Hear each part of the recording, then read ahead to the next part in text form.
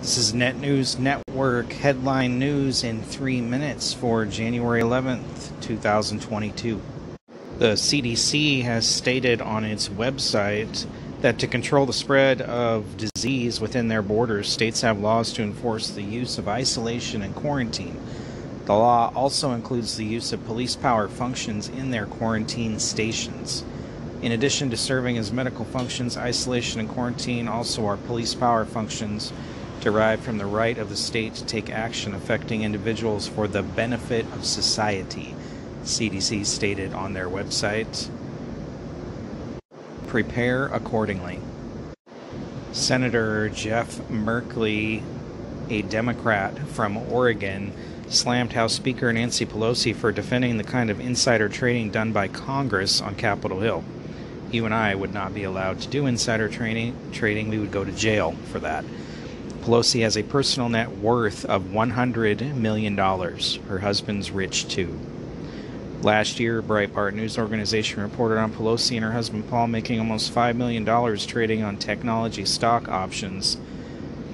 Pelosi claims she doesn't own any stocks her husband trades, but she lives in California, a community property state. Everything he owns, she owns. Typical Democrat. Washington State now appears to allow minors to undergo life-changing gender reassignment surgery without parental consent. Under a new law, health insurers must cover gender-affirming care, including surgical treatments that were previously denied coverage. Democrats rejected a proposal to apply the new law to patients over 18 years old.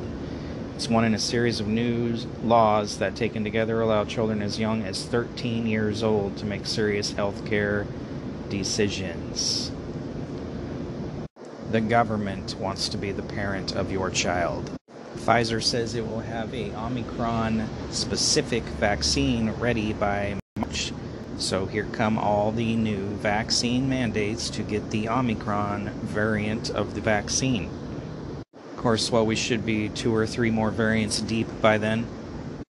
Pope Francis suggested Monday that getting vaccinated against the coronavirus was a, quote, moral obligation, and denounced how people had been swayed by baseless information, quote, unquote, to refuse one of the most effective measures to save lives during the pandemic.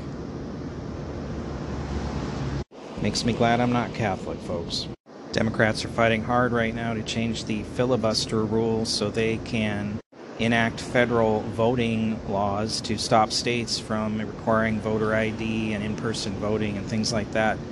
Democrats say that is voter suppression.